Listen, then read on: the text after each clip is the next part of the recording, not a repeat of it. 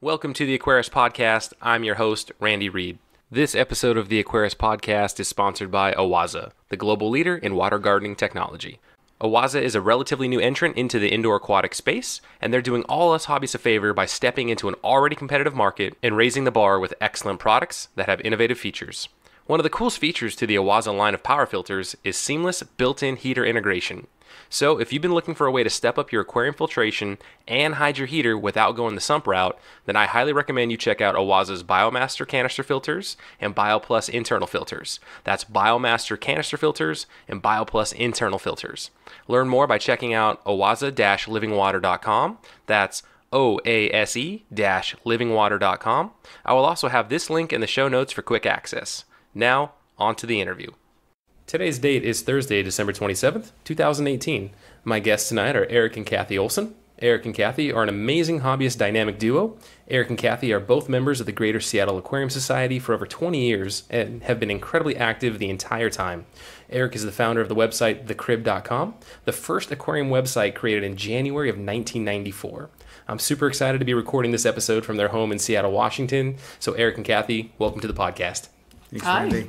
Hey, so actually I just took out my my earbuds, so this is all going to be kind of weird. Maybe I'll edit that out. Maybe we'll leave it in. It's kind of a raw episode, so that's fine. Okay. All right. So first off, the thing that I want to say is thank you guys both on behalf of maybe new members or current members of Greater Seattle Aquarium Society, because you both are like cornerstones to making that club work. I mean, there's a handful of people that are very instrumental in making sure that all of the programs, all of the contests, all of the speakers that show up happen, right? Like we have a really high member count, but there's just like a few people that really are the lifeblood and keep it going. And you two have been at it for so long, and I'm just kind of like a drop in the bucket, right? Like I need to re-up, so I'll have my 1 year membership. My first year of being a member of the GSAS is about to be up. I need to re-up, and so my tenure in the club is nothing compared to what you guys have been in. And what I've contributed is, again, just a drop in the bucket to what you guys have.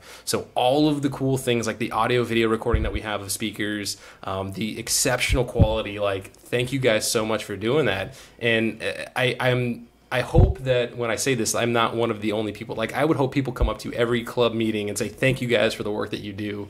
So hopefully on behalf of everybody in GSAS that hasn't told you that, thank you guys so much for making that all happen. And I feel like it's a thankless job. Thanks. But there's your thanks, big thanks. And I'm going to continue to say thank you to you. And you guys have been super warm and receptive to me, relatively new person in the club. So I've been very thrilled to have interacted with you and been in your home a couple times and taken a tour of your fish room.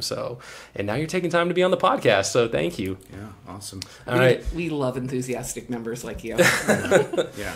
All right, so what is your so we'd like to start off with the origin story, right? And so now we've got a dynamic duo couple, so this could be very interesting. I already know a little bit of the backstory, and it is definitely very exciting. So who wants to go first on their origin story of how they got into tropical fish keeping?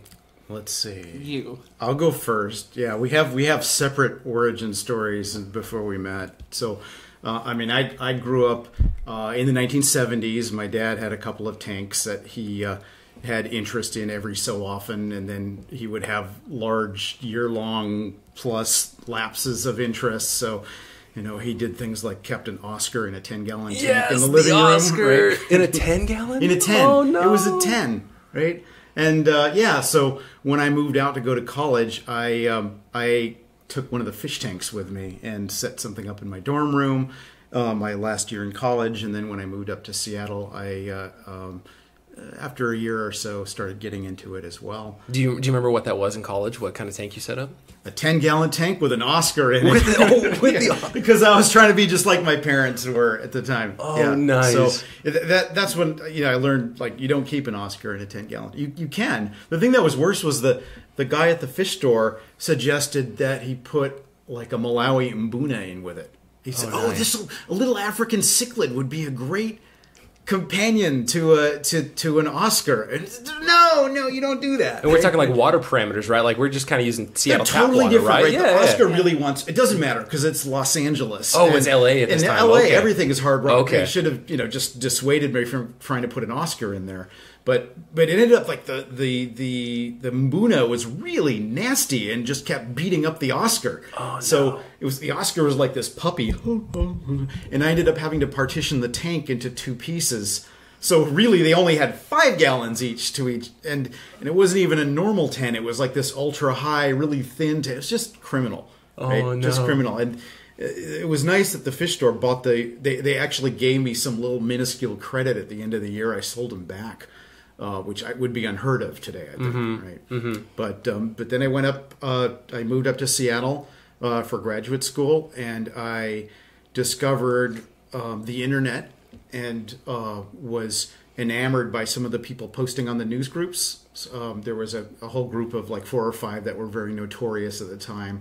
And I got into that, and so I started keeping the tanks. And that's when I did not find out about the Greater Seattle Aquarium Society. First, I was looking for that, and I found the Seattle Aquarium Society instead, and ended up volunteering cleaning fish tanks down at the Seattle Aquarium for 2 years before I found out about GSAS. Oh, right? nice. So, and eventually made my way to GSAS. Mm-hmm. And so, like, your journey as a fish keeper, so once you move up to Seattle, and I would assume you're getting a bit more knowledge on what to keep. Mm-hmm. What were the tanks that you were kind of gravitating towards? What kind of species? What kind of setups?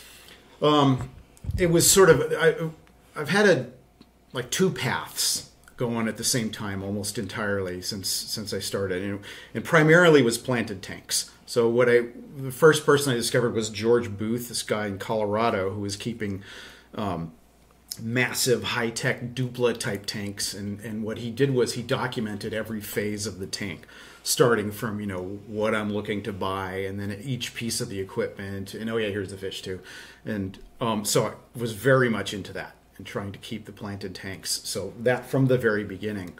But for some reason I also really enjoyed the African cichlids from Lake Tanganyika at the same time. So I picked up a copy of Paul Lozel's book, The Cichlid Aquarium, and I was looking through it like a catalog, trying to find what I could, interesting stuff to keep. So it's always been a dual track in that sense. Oh, very nice. And so, Kathy, what is your origin story? So I was raised on a dairy in Southern California, and we had about 1,000 cows and multiple 500-gallon concrete water troughs and a mountain cabin up in the San Bernardino Mountains.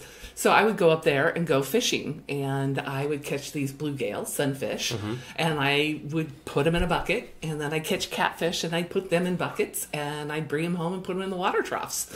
And then I'd go do tours around all the water troughs, and I'd see the mama catfishes and all the 20 million little babies. And same thing with the bluegill. They spawned in the water troughs, and I had all these fish tanks going. And these are like active, like being used water troughs? Yeah, the cows would come in, and they would drain them down to about 5 or 6 inches, and then they'd be back up, and they're like 3 feet tall of water. So I feel like we always say that your fish are happy when they're breeding, right? Like, yeah. So something's going on in these water troughs. We're like, yeah, this is good. They went going for years. Oh, my goodness. I'm in high school. I started this in elementary school, and they're still going. And along the way, I got some feeder goldfish and tossed those in some. And then we discovered some fish were disappearing, and we discovered that the ones with the wood slats over the top, the crows were fishing through the holes. Oh. So we got rid of some of the wood slats. And in middle school, someone gave me guppies, and I kept those at home in a bowl. And against my mom's better judgment, because my sisters had green water bowls, and she didn't want to do it. And I thought the fish died giving birth to a baby guppy, and so I tossed it in the horse water trough. And the next thing I knew, I had a horse water trough full of guppies off of one guppy. So that's how we started. And then I never kept tanks because I always thought they were boring. They were just sort of bare tanks and not a lot in them. And in medical school, the dean kept fish.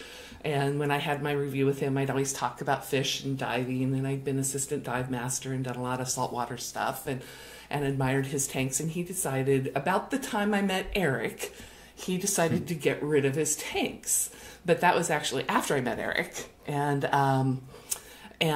so I said, sure, I'll take these fish tanks. And he gave me 2 different fish tanks. And so that sort of gets into our story, because I met Erik at a wedding in Oregon, but decided I came and hung out with him in Seattle. Then I was in Texas, and he brought me down to a GUPAS, Greater Portland Aquarium Society. They used to hold annual shows.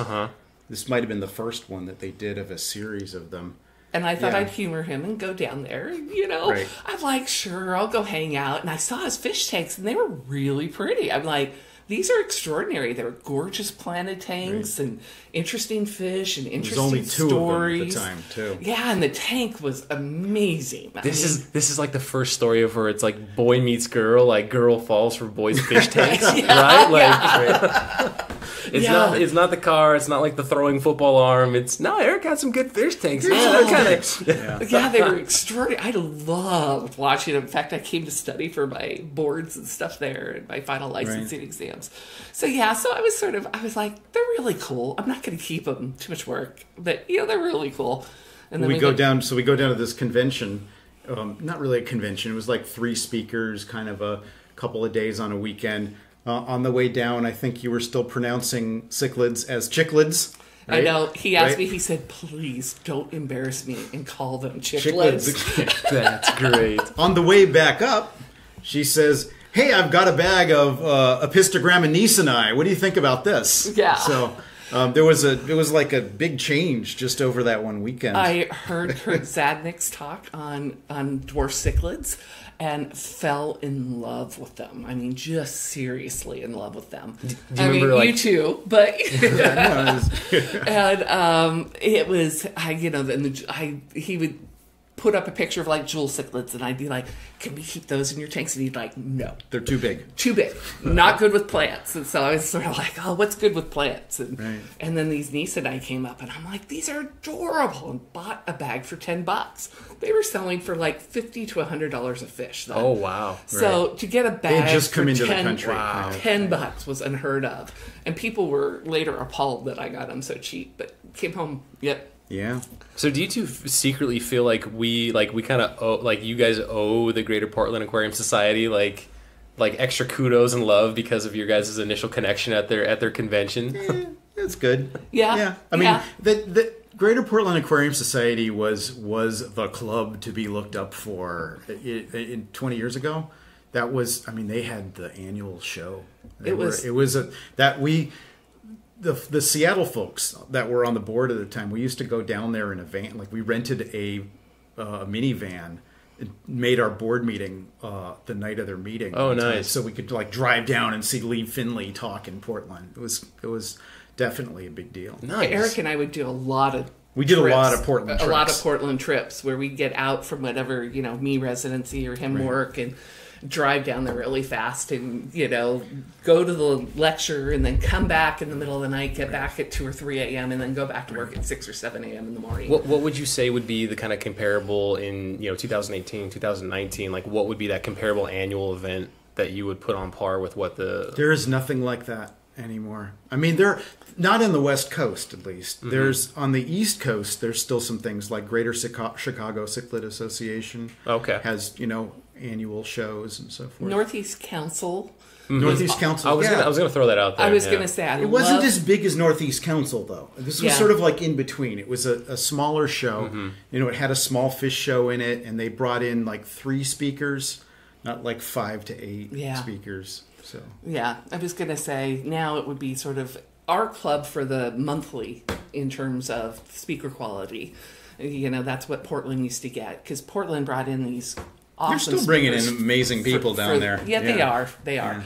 Yeah. But they would do these shows with all the fish tanks and everything else. And I feel like outside of this episode, we need to put our heads together and think like, how can we bring something like that back to the Pacific Northwest or the West Coast in general?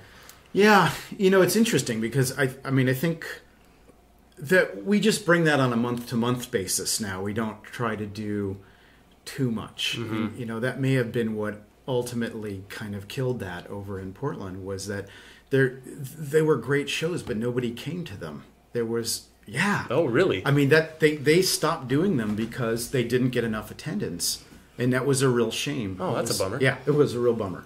However, I mean, it's come up after sort of planning the AGA convention for this next May. One of the board members mentioned, if this goes well, maybe a couple, 2 or 3 years down the road, we could do a general one, just a general West Coast aquarium And have it extend more than just like the, you know, a one evening for a couple hours, right? Like actually have it like at Saturday, a venue. like Friday night, Saturday That's during the the big day. mystery is will people actually be interested in that or not, or do people prefer it in smaller doses? Well, I've already seen from social media. There's people that I've talked to, you know, Pleco Paradise and various others that, you know, are in Chicago or different parts of the country that, granted, they're vendors, they've already signed up and they're already, you know, super excited about AGA. Right. So it'll be great to see how wide of a net, right? No pun intended, right? On a fish podcast talking about nets, but you know how far people travel to come to this event and just how cool it'll be. And so don't want to talk about AGA just yet. That was was a great segue. But I know. I thought the same thing. I thought it's not ready yet. I even went down there and did a month of school in Portland. I did sort of a month away and went to their meeting and went to their field trips, and it was a lot of fun. I mean, so yeah, I hold it. They have a soft spot in my heart for that. Yeah, there you go. All right, so then let's talk about the Krib. So, you know, in the intro, I said this is the first aquarium webpage back in January of 1994. I was the tender age of 10 when you made this thing. So, actually, I think I was 9. So, I was 9 years old at the time. Yeah. I mean, how did it come about? Okay. So, I was in graduate school, and I was, you know, laboring away in the University of Washington Physics Department, working on the degree, and a lot of that involves computer programming and playing around. And basically the World Wide Web was coming into being at the time. And the web was designed by physicists, right? It started at CERN, essentially. So we got involved a little bit in it, just, you know, kind of learning materials. And at the same time, I was trying to absorb all the information I could on tropical fish and keeping the tanks and so forth. And there wasn't really a good way to keep all of that kind of in one place. So I started just saving articles. Like people would do posts on these Usenet news groups, and I would start saving the posts, and I would catalog them into different subjects. And that just morphed into a big directory of all of the different things I was saving. And then it was like, all right, let's just put them online, essentially. And that just kind of started turning into a website. It was like, oh, great, okay. And so this was at work. This was at the UW physics department. And we were just running, it was an early Linux box running on a 386 sitting in our lab. Oh, nice. And it was also running the official pages for the, you know, UW Cosmic Ray Lab at the same time. And the fish articles were getting more and more popular, and we started having actual articles written for the website as opposed to just saving posts from people. And it became at one point popular enough that my graduate advisor told me I needed to get out. Right? He said, "I'm sorry, we can't keep hosting your pages because they're more popular than the official ones." So you know, it became, I had to move it to Caltech, where I had a friend at Caltech, and they had a friendlier department, so they agreed to host the pages over there, and we did what would be like a proto Kickstarter almost. We appealed for donations to pay the $500 for a 1 gigabyte hard drive that we needed to put this thing on. Oh man, how cool! Because I mean, you know, back then there's not like you can just go to, you know, AWS or like any, and like none of this stuff was out there, right? So you had to go with a computer science department or otherwise to host these things. I mean, you could host it yourself, and ultimately that's what I did as well. After, you know, it was a year or maybe 3 years at Caltech. Eventually in Seattle, the, you know, local phone company allowed you to put DSL in your home, and I, you know, was able to move it entirely into my basement, basically. Oh, wow. Right. So I have two kind of personal experiences with the Krib that I want to share. The first, and nobody knows this, I've never talked about this, is that I actually looked at your HTML coding on your homepage and was going to use that for the Aquarius podcast, and I was basically just going to change that code hasn't changed in 10 years. It's like it's so just, I don't know how to describe it. It's just so simple. It's just HTML, right? Like it's not like it's not what we're used to seeing today when we go to a web page. So yeah, I was actually going to do that for the Aquarius podcast because I knew I didn't I had the aquariuspodcast.com and I wanted some type of web presence, maybe just a picture and an email link or something. So I'm like, all right, let me go to this guy's website, the Krib, and I think he's in the club. Maybe he'll be all right with me doing this if he ever finds out. And then I abandoned that and did some GoDaddy stuff. Good. And the second is, and I think a lot of people just don't realize it, but if you've ever Googled anything about an epistogramma, so as an example, you look at the wet spot, right? You're on Aquabid. You see the wet spot is selling a certain epistogramma. You're curious to know more about that fish. If you Google that fish, one of the top 5 results will probably be the Krib. Right. Yeah. So everybody out there, you're like, who's Erik Olson? What's the Krib.com? You've probably seen it pop up. If you've done any type of dwarf cichlid or I've seen other fish also pop up on there too in Google searches. So you may not know it, but you've probably interacted with the Krib in one way or another. Maybe not directly going there, but you've probably had Google results come back for the Krib.com. And the next time that happens, or just go and check it out. It is so cool knowing that it's the first aquarium website. You just heard the backstory behind it, talking with Erik who created it. I mean, super cool. So how does the maintenance go for it now? Is it just kind of... There's not really any maintenance for it.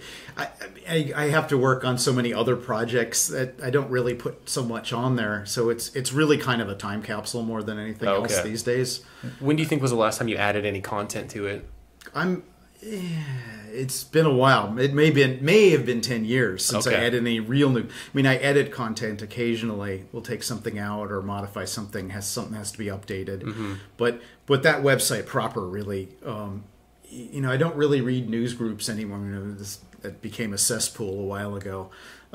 So there's so many other forums for that information. And you do a lot of work on the GSAS website. Oh yeah, I'm doing tons of work on archiving and video editing. That's right.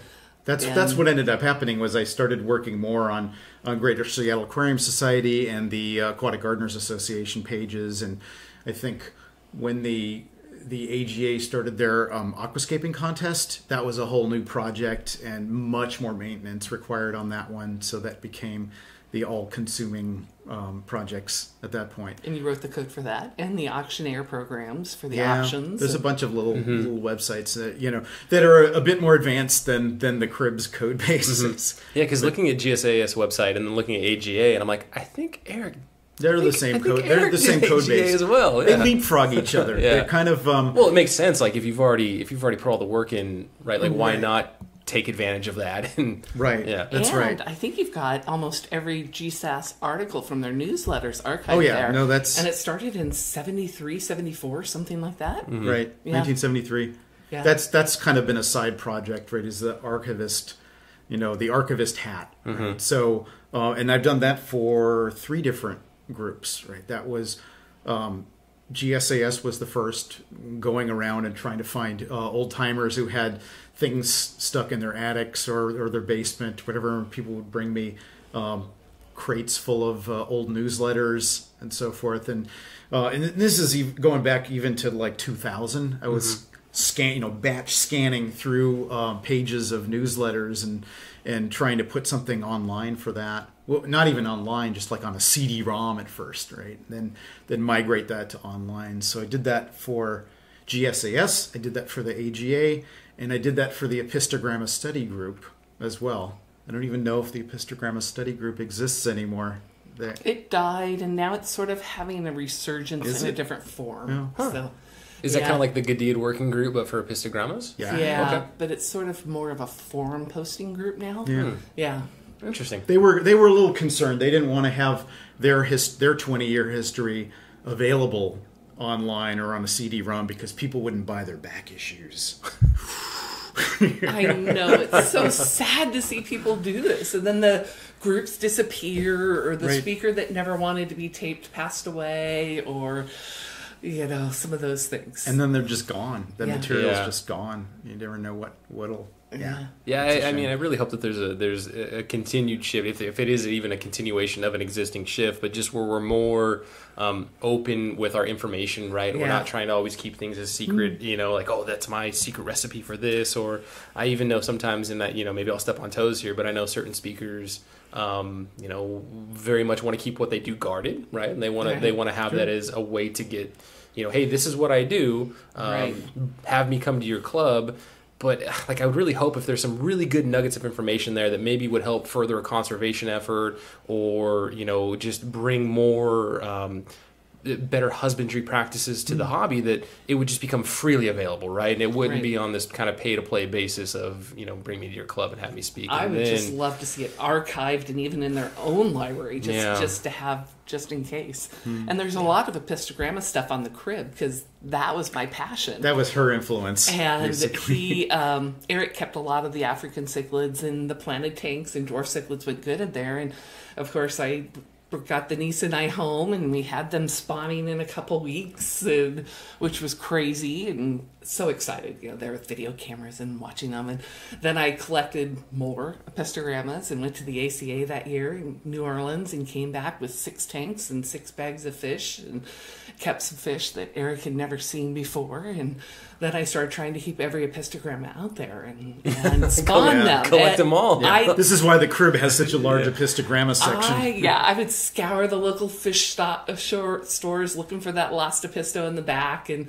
actually got a couple fish from each fish store that had come in as contaminants that turned out to all be the same kind. And, and no one could ID it, so that got me into reviewing all the literature. And then after I reviewed all the literature, I got in contact with Mike Weiss and went and saw him in person when I was interviewing for residency to discuss the current nomenclature and how you name and divide epistos, and how I thought it made more sense to do it that way. And he said they were looking at changing the classification system to do it that way. And then I published that article, because it's really easy to identify epistos once you start figuring out that they're in different groups, and it needs to be morphological differences. Yeah, and so I love the classification system on it. So I got really into that and doing pictures for each thing, and then got involved in residency, and then had kids, and that sort of went away. But the article was funny because I got contacted from someone in Germany, and they wanted to republish it, but they also wanted to talk to me about my scientific philosophies on the nomenclature of epistogramma. Can you give us like a 35,000-foot fly view of that classification and nomenclature, or is that going to do it? No, it's not going to do it justice. It's right now I'm dusty on it. Because if not, I'll have to come back here in a couple months, and then we'll have a whole episode just about that. Oh, it's fascinating. I would have to go back and review it, but it was just like you break it down into the different complexes and then subcomplexes. But if you're looking at how there were 2 different camps in naming. So one used subgroups and one used complexes and subcomplexes, and it has just blown up with the new fish coming into the hobby in the last 10 years. Oh, wow. And of course, this is all pre-DNA analysis, too. Right. So that's Mike changed Weiss everything. Is totally the expert on it, but it makes sense. And it's just, when you follow it, you're like, oh, yeah, this has got the lappets, and this has got this body shape, so this fish will go in this complex, or the Masteri family, and this one's got this body shape, and that will go into Platenia. And so anyways, spawned every fish I could. I mean, was doing things like filling fish tanks 3/4 of the way full with oak leaves, and getting babies, and spawning things that I was never supposed to be able to spawn, even in our tap water. They're like, oh, you can't spawn those unless you've got RO water and a pH of 4. Well, if you fill a tank with oak leaves, you get them to do that. And my niece and I started moving a different set of Nice and Iowa species maintenance for them. Ended up moving their babies and their eggs with their mouth. And they're like, epistos don't do that. They don't do that. And everyone would just disbelieve me at ACA about it. And I'm like, no, I've documented it. I've seen it. It exists. Which epistos were that? It was niece and I. Oh, okay. But then Epistogramma mouth brooder, which is sort of part of that complex, came out later. And so there is a mouth brooding episto that was about 3 years from discovery, from when I was reporting that at ACA. Is that one common in the hobby? The mouth brooding? Was it Atahualpa or something like that? No, it was I think it's a different one. Okay. I was going to say. They're like more I said, common now. They're more common. I had mouth it in the club. Was the unofficial name. I brought it into the club and sold it. And the problem is I bring these fish in and I have lots of fun with them, but then after a while I can't sell all the fry. So and it's been a little bit, I got ill, and so I haven't been able to do as much with the fish.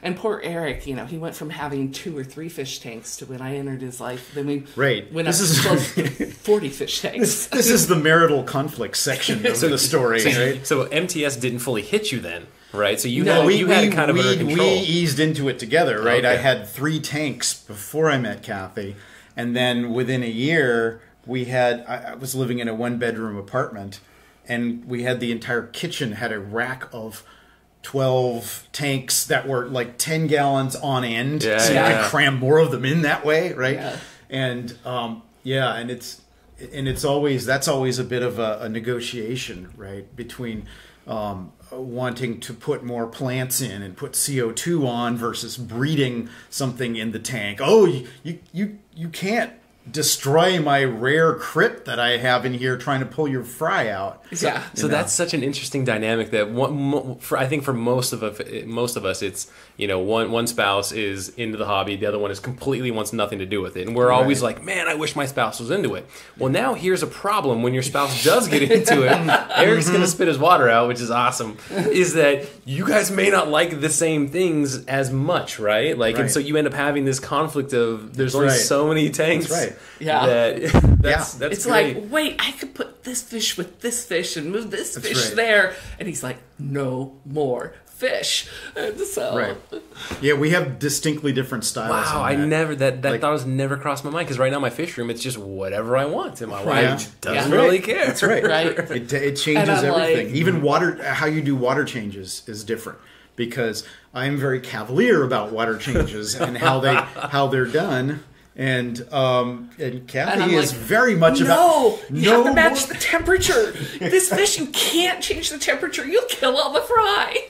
Oh man, yeah. That is fantastic. All right, so everybody out there that really, really wants their spouse into it, maybe we should be thankful that we're the only one in the relationship, because then you don't have It's got advantages. Water change battles. That's great. It's got some massive advantages, because I am kind of an idiot when it comes to spawning fish, and pretty much everything I learned from Kathy. So, you know, that's so cool. It's a big deal. And he's got a fish room full of fish now that he's spawned. I mean, these rare rainbows that we were only supposed to be able to live feed, and he's got them eating flake, and a tiny 480-gallon breeder just filled with fish. Yeah. So. That's so cool. And of course, I do encroach on his plant hobby a little bit, because sometimes I would see this cool plant and I would grab it. And one time I sort of snuck it in his 75-gallon tank when he wasn't looking, and he could tell you that story. Well, no, several months later, I was wondering why the entire tank was nothing but Val. Yeah. You know, I was like, how did this get in here? Yeah. Well, I was just at the co-op helping out with some post-Christmas orders, and I saw these tanks with duckweed, and I was thinking of you, Eric, and I almost brought you some. No, friends do not let friends have duckweed. Yeah. Oh, that is. Oh, now, Kathy, before I let you off the hook, now I do want to know. I have to ask you the hard question. What has been your favorite apistogramma? Oh, that is hard. I think it'd probably have to be the Nisanai, though. Yeah. You know, I've had Penderu and some of the other ones in that family, and I just love the Nisanai. And I think like Wet Spot, they have the Nisanai. It's a pretty bread and butter fish these days for apistos. Awesome. The one I most want to get. Yeah, that was my next question. What's your unicorn apisto? Apistogramma diplotenia. So when they spawn, you can actually see the eggs between their double lines. And I've had them. I got them once. They were like $100 a fish. Oh, nice. Had them spawning, but it turns out they have to have a sand substrate, and they have to have very specific water conditions. And I'm not sure I had the sand substrate in there yet. And I think I ended up putting a bunch of sand in there. And even though we washed it, the water still got cloudy, and I just lost them. And they're really high temperature apisto. Oh, so okay. you have to have the temperature high, the soft water, the acidic, like the 80, sand. 85 high? Or? Yeah, okay. and you have to be really careful with how you drop it, because if it's too high, it'll kill them. So diplotenia is my unicorn. Okay. We could probably do that now, because we kept the soda cichlids successfully. So yeah, and they were 90 degrees. I've had wigglers, so I just haven't gotten adult fry yet. Oh, awesome. Yeah, so that's You know, that goes along with the dichrosis filamentosum too. That's another one I've just always liked that I wanted to spawn. I watched them spawn in Eric's tank in the beginning. But they don't hatch. Yeah. That's the problem. They spawn, they lay eggs, the eggs never hatch. Huh. But some That's people have gotten the hard part. Is it just a matter of fertilization, or is it they're just fungusing even after being fertilized? Well, it's I think, again, a soft water temperature issue, and we've always had them spawning in community tanks. And we're different fish keepers now than we were 20 years ago. Very different now. You know, because this was back when we met in '96, so 22 years ago. Maybe we should give them another try. Oh, I'd love to. So I'm gonna prod you every time I see you guys. I'm gonna say, did you get is it The Diplotania? Diplotania, They're yes. rare in the hobby. They're really rare, and you're talking $100 a fish. So yeah. Occasionally the wet spot will get them in, but that's the only place that's really ever brought them in. Other than Scott Dowd from the Rio Negro. They brought back some live ones that he spawned on the East Coast, and I didn't get them. I just had Scott on. I need to call him up and say, I hey, know. man. Hey, Kathy wants Diplotania. We gotta pull the Project Piaba episode, and if you don't give me some of those epistogrammas. Oh, please, man. That would be awesome. I'd love to get them in the hobby here. Oh, love so to get cool. them out. Yeah. So cool. Exactly. All right, Eric, let's put you back in the hot seat. So you did something recently, and you gave a mini presentation on it at our club, your heater experiment. The heater nerd project. And this is where it's like Eric is just like, clearly this guy has got some serious like science computer chops in his background. Because I mean, this thing, I would never think to do this. So why don't you walk us through what that was? Well, this was just like, I just was like, why not, right? So I do spend a lot of time looking up just random geekery, and I was looking at temperature probes and electronic monitoring and so forth, and I found, this is like 5-6 years ago maybe, and I found some, these networked temperature probes that you can relatively inexpensively hook up and read from you can read up to 256 of them on a network. You can run them on a single wire. So I was like, I think I need to hook up the entire fish room and the entire house on these temperature sensors. So I did, right? And I bought a whole bunch of these things on eBay from China and otherwise, and invested a few $100s and got temperature probes in every single tank in the house. And actually, I justified it to Kathy by saying, we can plot the temperature in the tank over the course of these fish spawning and figure out if it's relating to the sex ratio or not, and it was good. I bought it. Yeah, she bought it. So I started writing software to keep journaling that, and that turned into a sort of a tank journal. And then I have it all kind of displayed up on a big leaderboard with all 20 whatever tanks that we have in the house with all their temperatures over the last day being displayed. And of course that led into noticing that different heaters have different responses, right? That you got. Some of them are very, very solid, and that will keep the temperature kind of rock steady. And other ones, I started noticing, this one fluctuates like a degree, right? The really cheap heaters have really bad characteristics. There's a reason that you pay more for something like an Ebo Jaeger heater or what have you. And so I started just kind of trying to figure out what's the best heater out there, what is the unicorn heater, right? So I thought it was actually, I thought you, when it went into this experiment or this, this project, if you will, because you were so dissatisfied with the heaters that were currently available. Well, there was that too. I mean, it started with just why not, and I did have some problems with some heaters that were sticking on, and one of the other justifications for putting the setup in was it was a way to tell if a tank went bad. That I have it text me or email me if there's a tank that goes above the preset amount and so forth, and so we can actually see that. But it became like even more subtle than that, because you could just see that some of the heaters are just zigzagging all over the place. You can even predict when some are going to completely fail because their long-term behavior suddenly changes, right? And if a heater mimicked, say, the fluctuation in temperature in like a given 24-hour period, right? We would probably be okay with that if it was designed, and they kind of do as intended. But because you get the room interacting on it as well. Like right now, it's the dead of winter, right? We don't have a lot of heat on the house. So if you look at the daily graphs on most of the heaters, there is a little bit of there's a daily cycle on them. They definitely peak midday. And then they start dropping down after the lights go off in the evening. So there is a little bit of that naturally in the tanks anyway. But so do you find that within that natural daytime, nighttime increase and decrease that there's micro fluctuations within that though of the heater kicking on? That's due to the heater.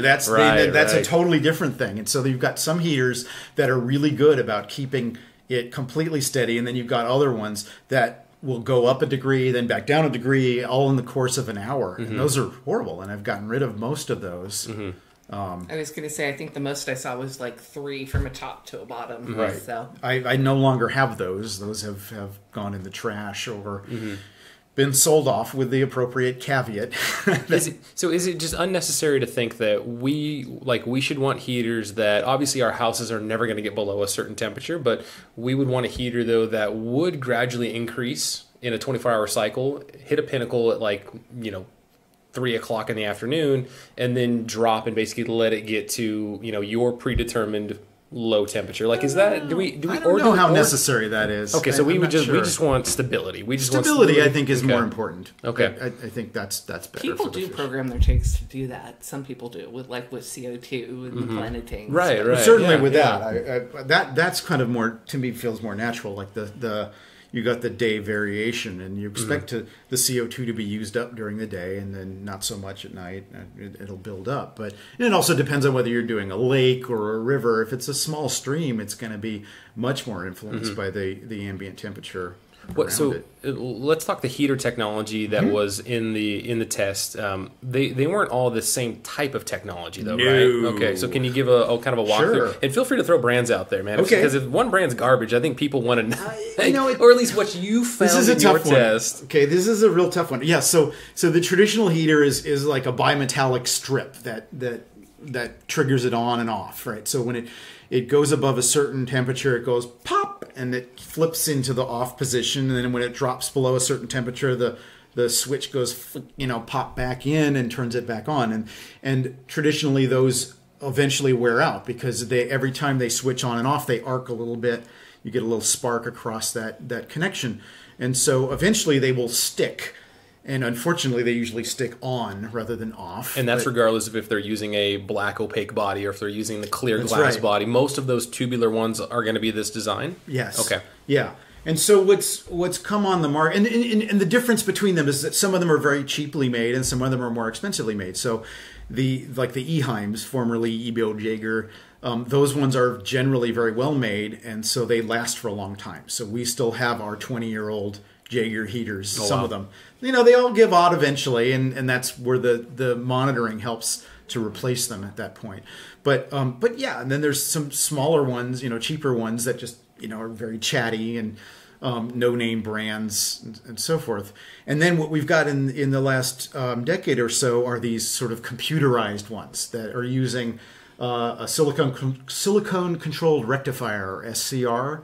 And so instead of having this, they have an electronic thermostat in it, and then they turn on and off the current electronically, so there's no moving parts. And that's great, right? Because there's nothing to wear out in that particular case. And it should be the perfect heater, but they aren't.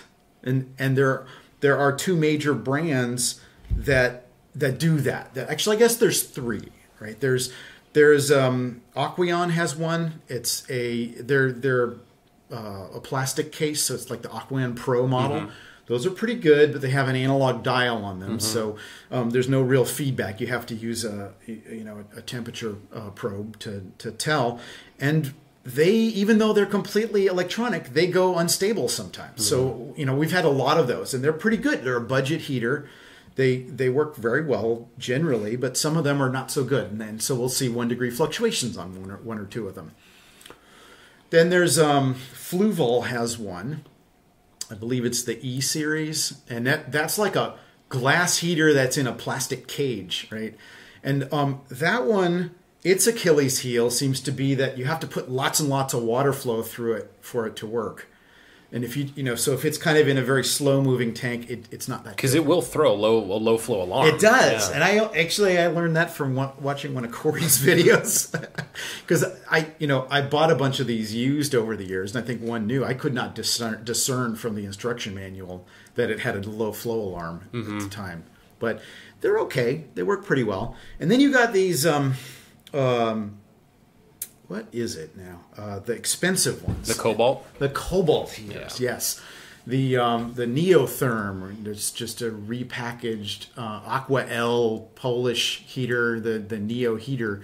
And those ones seem like the holy grail of heaters to me. But they're really expensive. Yeah, they're like $65 or whatever. It's crazy. Yeah, and it's got the big front dial. It's got a big front dial. Flat profile. Right. Yeah. It's only got one moving part in the entire heater, which is a button you press to change the temperature on it.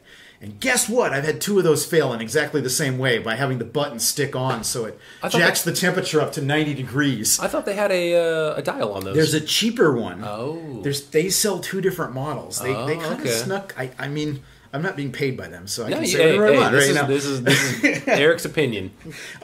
They snuck in a few years after the Neotherm. They had another one that they put in that sold at a distinctly different price. And it looks the same way. It kind of looks like a heater that's been run over by a steamroller. But it's still expensive, though, right? It's not as expensive as the Neotherm. But it's not cheap. It's not cheap, but it has this... my understanding is that one still has the bimetallic strip inside. It doesn't have the computer. So it's just like a regular heater, except in the same package. Interesting, yeah. Okay. So I don't know. I haven't tried one of those out yet. But maybe they work better. And, but I to tell you the truth, 3 weeks ago, I just had another Neotherm just go out on me. I had to call Kathy from work and say, hey, pull the tank on 1A. It's overheating. It's going to 85 already. And yeah, so I've had 3 of those fail. And so I would think then, for people at home that, they can't do the coding or like myself included, like I can't do the coding, the hardware work, whatever it may be, but I want a way so that once it hits a certain temperature, though, I can have like a power shut off. What would be your recommendation? Or I guess, how come you don't have one in place then? If this most recent example. The monitor takes care of that for me. So the assumption here is that somebody will be able to get to the house in time before it cooks the fish. So to me, that's just as good, right? That one of us will be there within a few hours, and we get the alarm when it reaches 82, not when it reaches 90. Right. So 82 is not unreasonable. Are there any out there that would say if for whatever reason you needed the shut off to happen, like you guys are on vacation, let's use that as a good example. You're on vacation, nobody can come to the house, is there an off-the-shelf solution that you would put in place or that you would recommend? Not for 25 tanks, but for like just a normal regular aquarium. I think the best thing, there's two suggestions, right? One is classic, which is to just use 2 heaters that have lower wattage. Right, that was what was recommended to me back 25 years ago, and I still go with that. Although I've also found that the large ones, like the 200-watt heaters, are much more stable to begin with anyway. So that's good. But so instead of like a 200-watt heater, use 2 100-watt heaters. So yeah, if one fails, it will slowly raise the temperature, but it will not cook your tank because the second heater will just turn off. The other thing that you can do, and I have this on one tank, is so you've got one heater, but you plug that heater into a heat controller. So you invest a little bit more money. So like you get like a Finex controller. I don't know if they make them cheap anymore, but they used to make a really nice cheap digital controller. And I have like 2 or 3 of them on reserve in case something fails and I need to swap one in. So you set the external controller for a degree or 2 warmer than you want it to be. And you set your regular heater the way you would normally do it.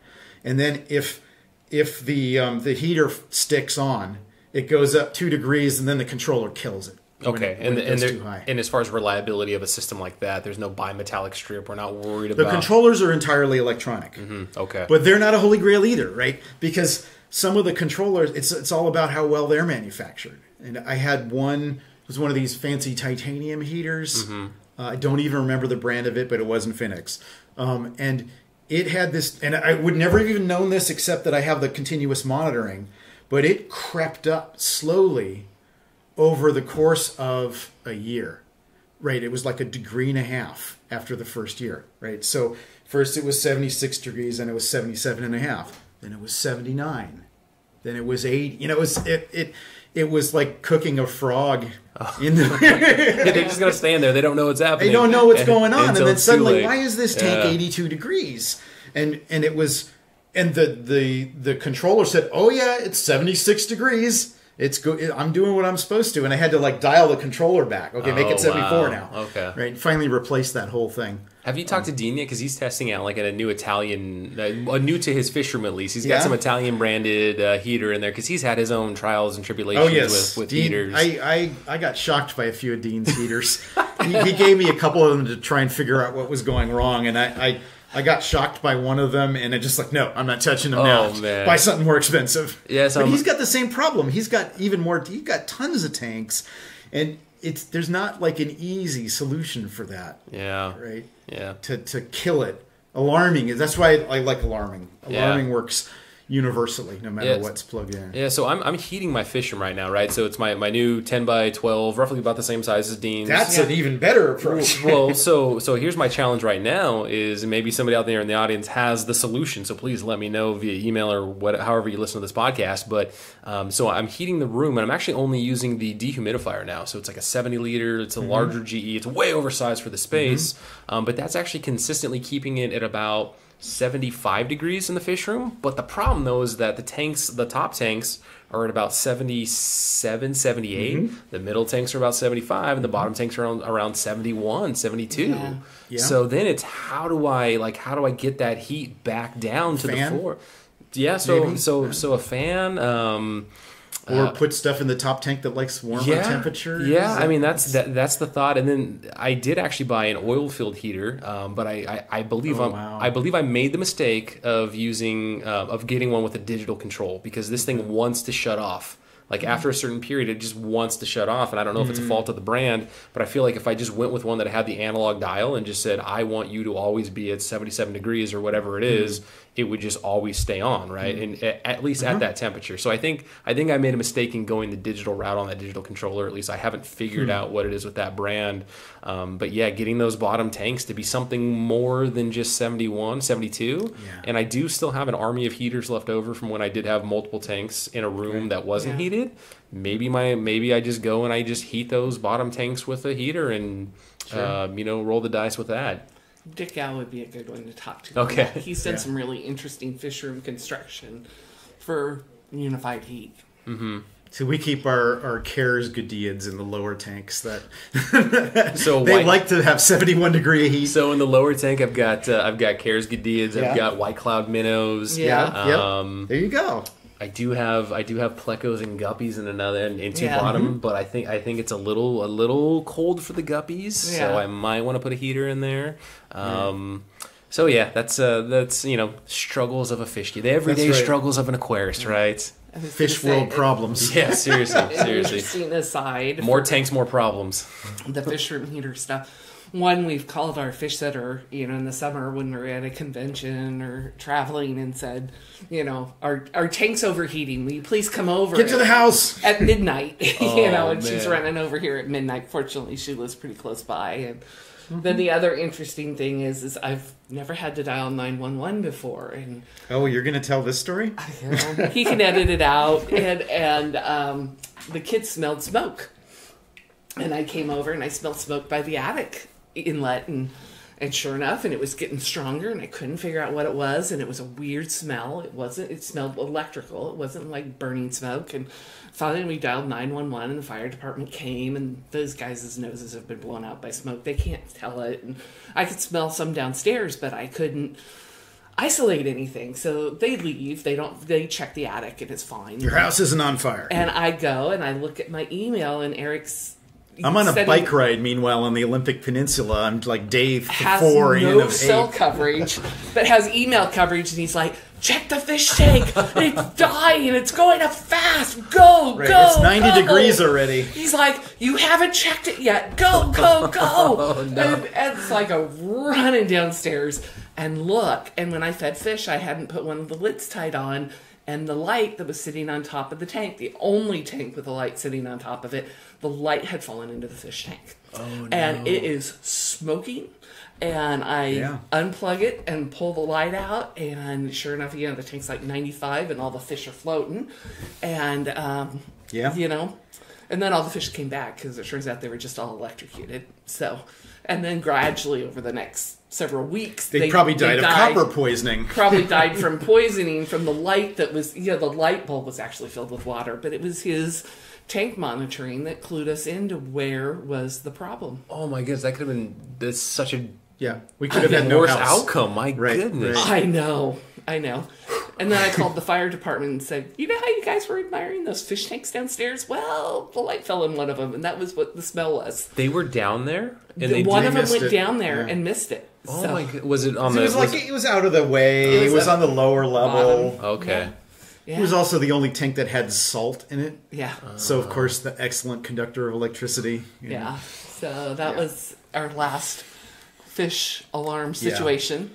Oh, Heater nerd to the rescue. Yep. Oh wow! All right, so then we can let's jump on our segue to the super happy topic of of AGA. Yes. So Eric, you are very involved with AGA, right? And here in Seattle, we have the honor of hosting AGA Convention 2019. Right. So why don't you talk about? So first off, tell us what AGA is, and then talk about what the AGA Convention is all about. Okay, I'll try to keep it short. AGA is the Aquatic Gardners Association.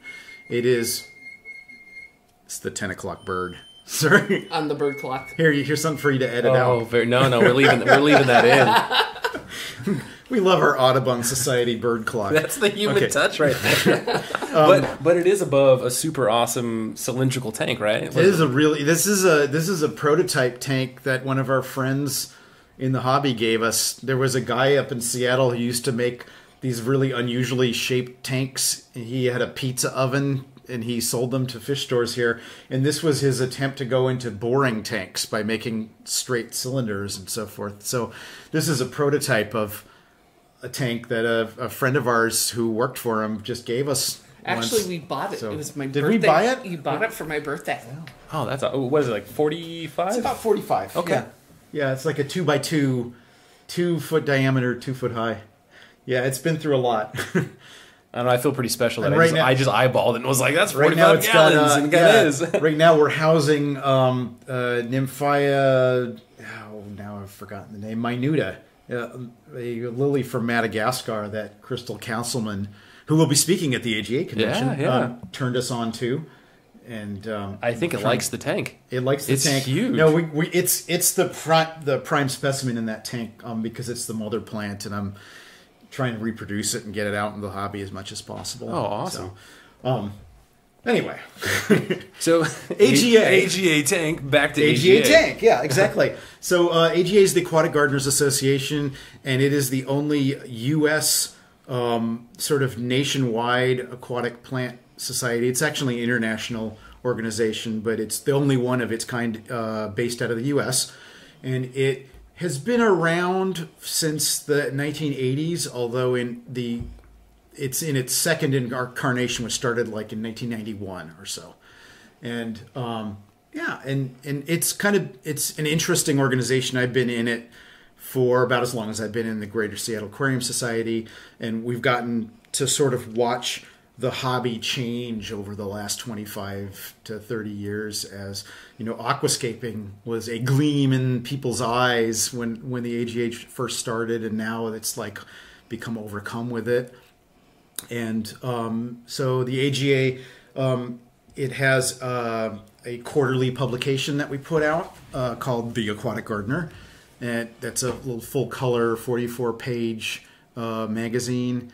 And we put on a yearly aquascaping contest. That was the first sort of the current online aquascaping contest. It was another one of those first that we beat Aqua Design Amano by 6 months. Oh, nice. Even though they don't like to talk about that.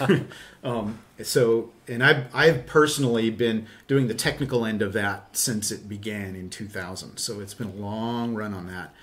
And the AGA holds a convention every 2 years. We've been doing that since 2000.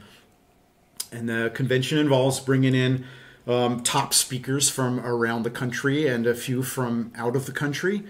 And So we gather all of the plant geeks in one place every 2 years, rotates around different places in the country, get together, listen to some good talks, have a whole bunch of vendors, catering to the aquatic plant side of the hobby.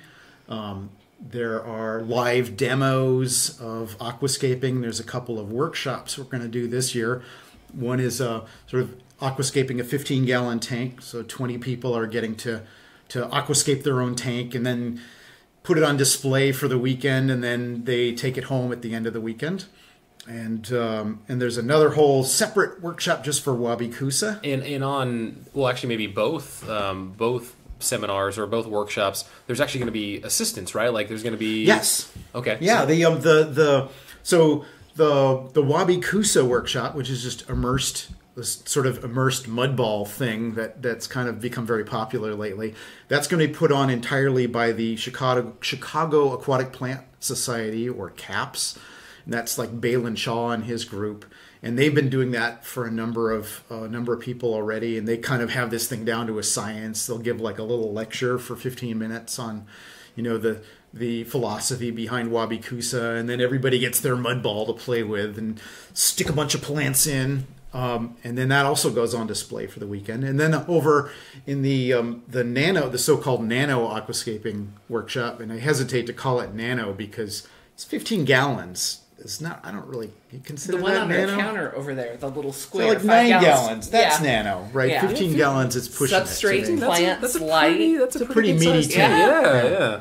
15. So, but that's a good tank to take home, though. It is a really nice tank to take yeah. home, right? And it's already sold out. Unfortunately, Oh, the 20 people have already gone and signed up, but everyone can watch, and that is so that workshop is actually mentored. So there's enough people who are very experienced in this hobby that are coming to the convention because they all want to hang out and see what's new.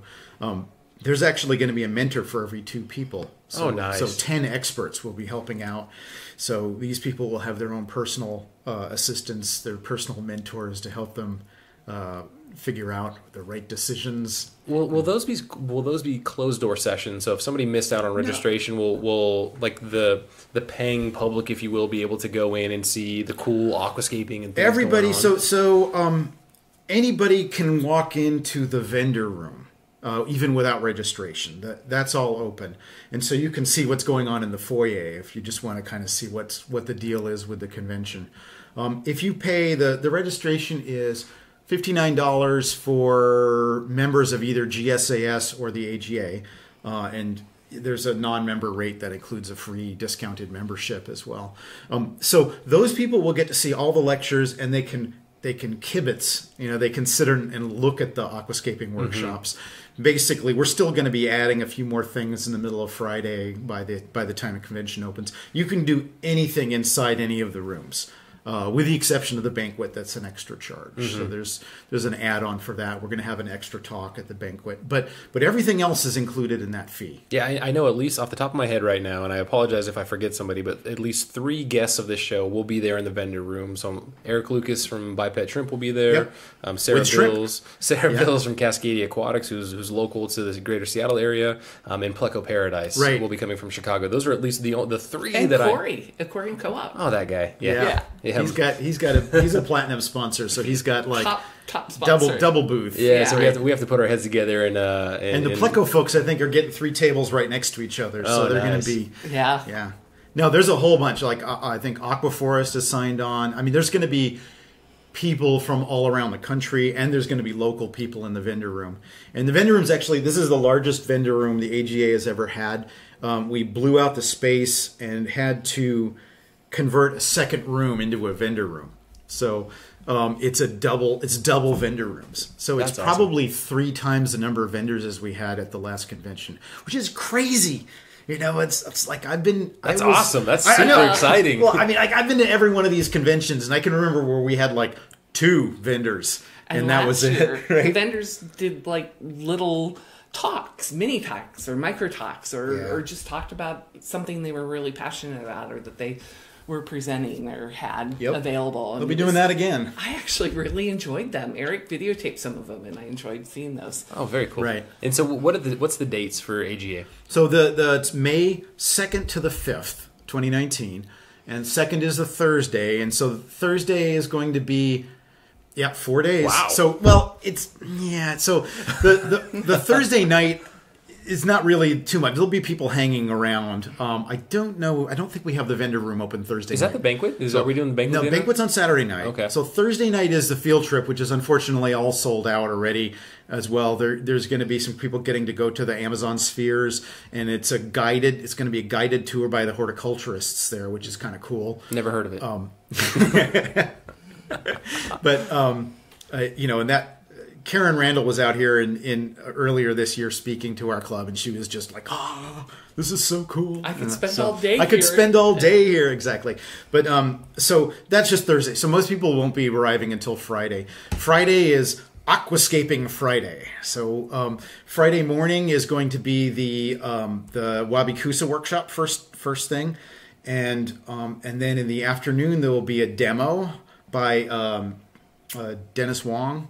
From he's got YouTube stuff, but he's going to be aquascaping one of those 15-gallon tanks, and that's going to segue right into the aquascaping workshop where everybody, 20 other people, are going to aquascape the exact same tank. So that'll be kind of interesting to see like what the expert comes up with, and then so the idea is that they do try to copy it. Well, I don't know if they're going to copy it, but they're going to have the same canvas to paint on, right? So they'll have the same plants available overall. We usually get a big giant donation of plants from Florida Aquatic Nurseries and I think Tropica as well, and they will. Yeah, they have a huge palette to work from, so everybody gets to choose kind of differently, and there'll be different hardscape. We had a fellow in our club got us up into the North Cascades. We collected a bunch of rocks last summer for hardscape materials, and so that all happens Friday night. And the whole day Friday, the vendor room is open. So there's, And Dennis Wong is an international aquascaper, very well known. He's competed in the ADA and AGA aquascaping contests. So that's all Friday. It's very aquascaping centered. And no other talks other than yet, but that might change. We're looking to see if we can squeeze a few more things in the middle of the day for people. That's also kind of a good breathing space for people to mingle, hang out, visit the vendor rooms, go maybe check out some of the excellent local stores that we have, and so forth. Some people like to do their own kind of their own tours. And then Saturday is just packed the entire day. So there's 5 different speakers. We've got Dennis Wong again. He'll do a lecture on Saturday. We got Crystal Castleman as the keynote. We've got Corey is going to come and do a talk. Kara Wade is going to speak on paludariums, and Vin Cuddy, who we know from the cichlid world, who has become like a massive plant geek in the last few years. He's going to talk about some experiments he's been doing with Rotala and nutrient deficiencies and so forth. And are these talks going to be like 2 different rooms in parallel with each other? One at a time, all serial. Excellent. Bam, bam, bam, bam, bam. Oh, that's great. Right? So Aquatic Experience, they basically had, I think, up to 3 rooms at any given time, and it's like you have to pick and choose. Right. And it's like, I want to hear both of those. But like the AGA board is not a fan of that. I'm not a fan of that. NEC does that, and it's cool, but Eric and I would always split and go to 2 different rooms, and there was always something really cool I was missing something I was seeing. Yeah, I'm kind of glad for my first AGA that, although I will be attending AGA in a different capacity than just somebody going for grins and giggles. So we'll see how many of those talks I'll be able to steal away for. Yeah. And there's a room. That's always a problem. A hospitality room. One of my favorite parts about conventions is that you get to go and meet and talk with these people from all around the world. I mean, not just the United States. That's right. And you hang out and you talk plants and you talk fish and hobby, and it's a lot of fun, and we've made lifelong friends that way. So you feel like, all right, so it's in May. Yep. We are at late December right now, so that's like a whole, almost a full 5 months for somebody to, no, more than 4. 5. It's only like 4 left. Oh, only. We're at the end of December. It's about to be January 1st. This is true. All right. There's only 4+ months to get ready for this. But there's still 4 months though to plan a trip like this. I mean, airfare. I always talk about airfare. Super cheap right now. You can fly across the country for dirt cheap when you're getting good sales on Delta, Alaska, Alaska wherever hub. We are an Alaska hub in Seattle, the Seattle Tacoma Airport. Do we still have room rates for Red Lion where it's going to be hosted? Absolutely. Okay, so we still have room rates. So if I was, let's say, just a solo traveler, right? I don't know anybody there, but this sounds like a super awesome event.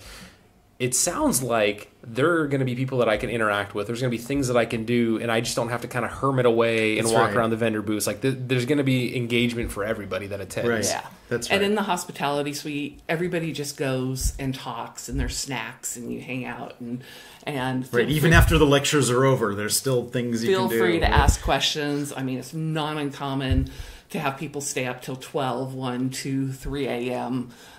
Just nerding out. Just nerding out, fishing exactly. plants. Exactly. Awesome. So some people pull a bag. What's this? When a mono was there one time, they all went. They got a mono. He wanted Budweiser, and they all got him and Budweiser. Jack Daniels, and if Jack I remember Daniels, right. And they shut down the hospitality suite. People got to hang out with a mono that night until. I was long asleep before it even closed. So. And then Sunday's an all-day auction. Right. So, and Crystal Castleman, if you don't know her, she actually wrote what I think is the best planted book out there for plant ID. And it's Aquarium Plants, and it's an amazing book. And she's a plant explorer and goes out and discovers these plants in the wild and brings them back and talks with all the experts in the world. And then her banquet talk is actually part of her travelogue talk. So she's got phenomenal stories. I don't know which one she's going to do, but we were rolling hearing about her travels in Africa and collecting wild plants in Africa and having to sleep up in high places to stay off the ground. And how do you go to the bathroom in the middle of the night with lions on the ground and things like that? Yeah. It's fascinating stuff. So. Are tickets to the banquet, are those all sold out, or are those still available? No, banquet's still available. There's a few. I think we will probably sell out of the banquet before we sell out of the rest of the convention. So, if people are thinking of getting banquet tickets at some point, better to get it earlier rather than later, I think. And it's our cheapest banquet. Usually they run about $50, and this one's about $32. $32. We've never had it. We haven't had a banquet that cheap probably in 10 years. $32 for a dinner, and you get to listen to speakers and the extra talk. Yeah. So it's pretty nice. Yeah. I think my lunch today was like $30 some odd with a drink. That sounds like a good, and this didn't come with like really cool travel talks and all sorts of stuff like that. Yeah. And then, we try to mingle, that's the other thing. The banquet, you never know, you might be at a table and you might be speaking, with Crystal Castleman at the, I don't know how the tables go, and it's interesting. We try to distribute all the speakers around to different tables so that, people can meet new friends. And there's a guy that comes up from Australia all the time. Paul. And he would just come up and drop in, and we all got to know him over the years. In fact, when at the Florida convention, I found out he was a NASA buff too, and so we got tickets to the space shuttle launch, had an extra one, told him he could have it, and he flew up and met us there, all for meeting at aquarium conventions. Oh, super cool. Yeah. And then, so let's talk a little bit more about Sunday. Was an all-day... So Sunday is an all-day auction. So open to everyone. No fee. Yeah, there's no fee for that. If you want to sell at it, you have to be registered for the convention or pay some nominal fee that we have on there. And yeah, it runs all day. It's probably... The last one, I think, had 800 or more lots.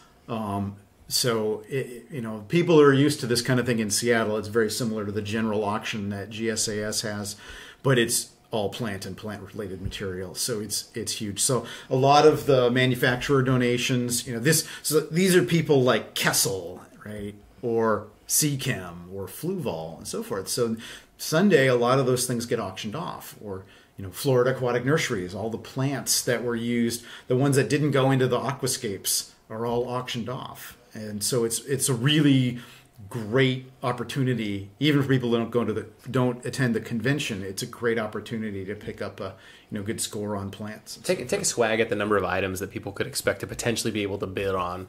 800. I think it might be. It'll probably break that. Would be my guess. Wow. Based on the vendor turnout, I think we're going to break records this year. And that could extend how long in the day? How long do you think it's going to take us to auction off over 800 This could be like items? a 5-hour thing or more. 5 or hours. more. That's awesome. It could be. I mean, depending, we have a really good auctioneer, and he goes pretty fast, right? And but those plant names are sometimes a little hard to pronounce, so maybe we may need to have a plant person. We may need to have like a color man pronouncing plants up there. But But if we keep things moving pretty fast, we can move them. And it's sort of always interesting to find out what the star of the auction is. Yes. Because there's always a rare aquatic plant that everyone wants and drools over, and you'll see people clustered around it and looking. And do you have like maybe one off the top of your head from the previous one, or one year was, I mean, you know, we're talking 20 years ago. Glossostigma was one of them. Okay. You know, or a new variant of Java. Yeah, Pogostemon helferi when it first came in was one of those $60 for a bunch of that. Wow. Yeah. Sunset Krib, $150 plant. Oh, for the Florida sunset? Yeah, the Florida sunset Krib when it first came out. Oh, very cool. Yeah, and there was, you know, a Java fern variant that Amano had never seen that also went really... Oh, yeah, if you get somebody's name attached to it, like, you know... Right, like this is the Castleman lily, you know, people are interested in that, or, oh, Amano breathed on this plant, so or something like that. Yeah. But, the last convention, 2017, we actually broke my software because the demo tank went for, I believe, like $1,200. And I'm not expecting that to happen. I hope that it doesn't happen. You only plan for a certain number of digits? Well, I only had 3 digits, exactly. I could not go above $999 on the, you know, for the bid, so we actually had to split it into 2 different items. And so that's the thing I remember the most from the 2017 convention. Yeah, they sell the demo tanks. It's like Y2K, but for your auction software. It was like that. Did it? Yeah. I could imagine seeing you so like super flustered that happened. That one didn't bug me. What freaked me out was when when we had like 3 identical items went one after another. They were like tissue culture specimens, all of the same species. For some reason, the runners all grabbed the same thing. And there was a bug in the software where both recorders picked the same item to record, and it kind of blew everything up at the same time. Doesn't do that now. We got that fixed. That was the stressor. The super expensive tank was more like, well, this is an interesting problem to have. That's a good. This is the most excellent problem we've had the entire convention. Yeah. So how many digits now can we go up to in our auction software? I think we still have to split it into 2 items. You didn't modify it? I'll have to go check that. We should be like assumptive, like wishfully assumptive, and have it like 5 digits. Maybe we'll have a 5-digit item go for sale. Yeah. Anyway, it's always interesting to see how it goes. So excellent! That'll be a big day. Hey, I'm definitely looking forward to this. Will be my first AGA convention, and it'll be so cool to go to a fish event that is down the road, right? Like, local for us, you know. But I would still highly encourage everybody to come out that can to this event and experience it. I know Corey is dead set on doing something wild, doing something crazy, and just making this an awesome experience for people. So interested to put our heads together and see what we end up coming with for that. Looking forward to that. Some of the descriptions you've given me sound like a 3-ring circus. It's going to be very interesting. So how can people find out more about AGA and this convention? And I'll make sure that I have links in the show notes as well. The convention, we have our own website specifically for the convention. That's AGA2019.com. So AGA2019.com. And the AGA itself, you can find information by going to aquatic-gardeners.org. And there's also a link to the annual aquascaping contest where we have all 19 years worth of results on display, right? And you can find information about joining the AGA and so forth from that. I think it'd be cool to go back and just see how the competition has progressed, like the different styles, and like what won 10 years ago versus what wins now. That would be... I think I need it. I've got my laptop right here. It is really interesting to go look for that, how it's changed. I mean, because you could do an entire podcast just on the aquascaping contest, because it's started out with like maybe 100 entries or something like that, mostly U.S. based, and right now it's like 500 to 600 entries on our contest alone. Wow! And they're all highly polished, right? These are people that do this stuff for a living, a lot of them. So it's kind of interesting. It's very cool. As the GSAS speaker coordinator, I'm like, that sounds like a great talk. Maybe you can work on that. and I love feeding you suggestions on, hey, I think this person was pretty good in an interview. I think we might need to bring them up here. I like that. I like getting the podcast interviewees as speakers. So I will say a huge thank you again. One, thank you for letting me into your house. Not a complete stranger, but nonetheless, thanks for letting me in the house to record this interview with you guys. It's been absolutely fantastic, and just a huge thank you again for everything you do for GSAS and for this hobby at large. And I say the hobby at large because hopefully people that join GSAS get more people involved, right? And that they have such a positive experience because of the work you guys are doing, behind the scenes. With this work within the club, but then work outside of the club with AGA and putting on this convention, which is it's not something that you just wake up and say, hey guys, we're doing this, everything's planned, we're good to go. Like, this has been what are we, like a few months now in the making, right? At least it's been a year. Okay, it's about a year ago that we started coming up with everything. Yeah, because some of the first conversations were when I joined the board. Yep. Okay, geez, time flies. Yeah, time amazing, flies when right? you're having fun with fish, I guess. So, guys, thank you so much again for coming on. I really, really appreciate it. I hope you enjoyed it as much as I enjoyed having you on.